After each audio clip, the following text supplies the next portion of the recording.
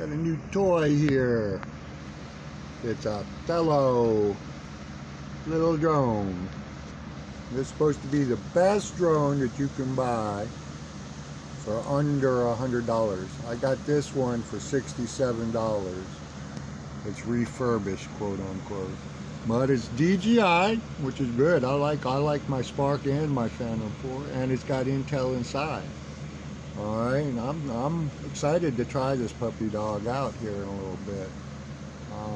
Got a lot of features in it. It's got like modes where it'll fly backwards, do selfies, and all sorts of weird shit. It'll fly around in circles around you.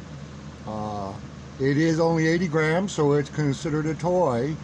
So you can take it to almost any country and not have to register it. Anything over 250 grams is nowadays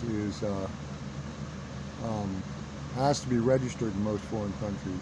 Now it only shoots in 720, but it's a good 720. It's not like, like they say 1080, and it's not even close. So the worst thing it is about it is that it doesn't have an onboard SD card. It does have removable batteries.